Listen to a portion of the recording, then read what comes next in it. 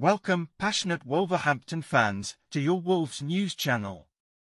Here you'll find the hottest and most exciting information about the Golden Club of the Midlands. According to reliable sources, Wolverhampton Wanderers is looking to strengthen their defence in this transfer window, and one name is gaining prominence: Attila Szalai from Fenerbahce. The club has already reportedly sent official offers to secure the talented Hungarian defender. With recent player sales and a close eye on finances, this could be a smart move for the Wolves. Szalai, a true rising talent, impressed in the Turkish league last season, contributing with his defensive strength and passing skills.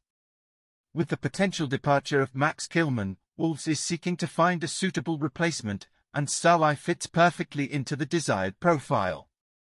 A quick pause just to let Wolves fans know to subscribe to the channel so that YouTube always keeps you updated on everything about the transfer window. Furthermore, his statistics show that he surpasses Kilman in several key areas such as tackles, interceptions, and progressive passes. The 25-year-old youngster has the potential to become a key figure at Molineux, bringing security and quality to the Wolves' defence. So, dear fans, stay tuned to this negotiation.